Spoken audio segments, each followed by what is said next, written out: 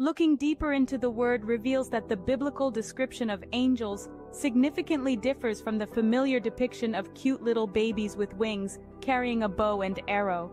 One may wonder why such a false image of angels persists.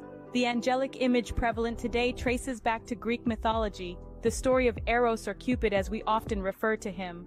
Eros, equipped with wings and a bow and arrow, shot arrow at Psyche, intending to make her fall in love with a beast. However, he ended up injuring himself with the arrow and subsequently fell in love with her. Angels, as mentioned throughout the Bible, are mighty and powerful beings. They are far from the bow-carrying infants we often see in popular culture. The Bible describes angels as divine servants of God, celestial beings who carry out his commands. Their strength and power are beyond human comprehension, making them unique entities in the divine hierarchy. Consider the words of Psalm 103 verses 20 and 21.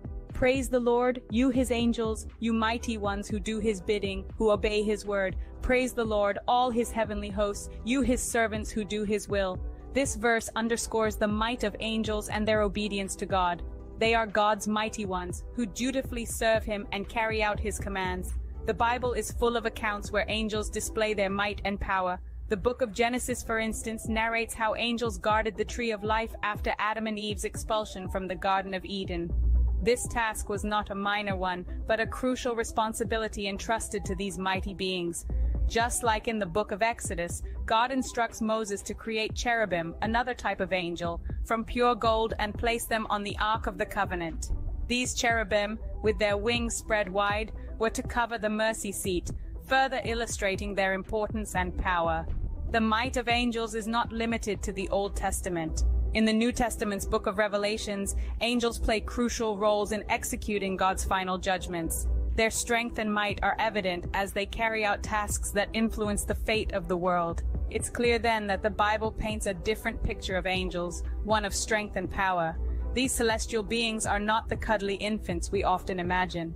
Instead, they are mighty and powerful entities, divine servants who dutifully carry out God's commands. The Bible mentions different types of angels, each with unique roles and appearances. Among them, cherubim and seraphim stand out due to their distinct duties and depictions.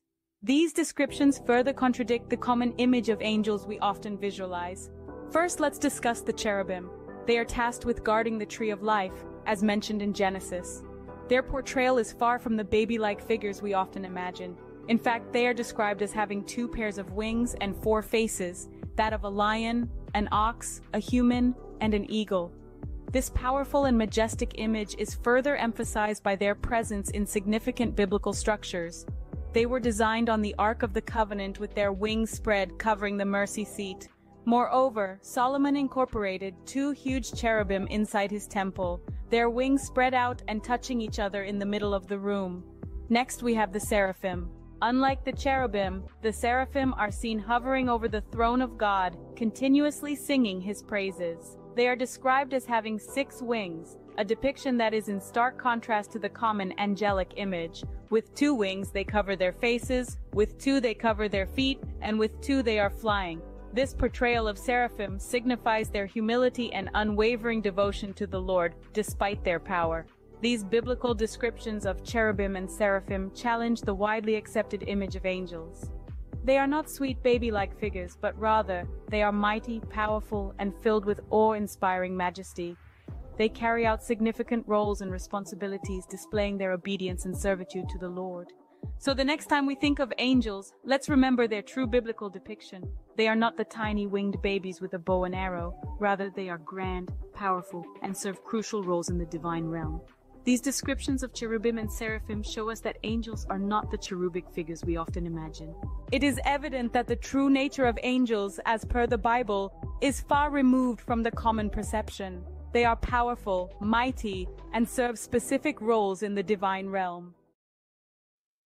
Thank you for watching. Please be sure to subscribe to this channel and share this video so we can spread the word together. God bless you.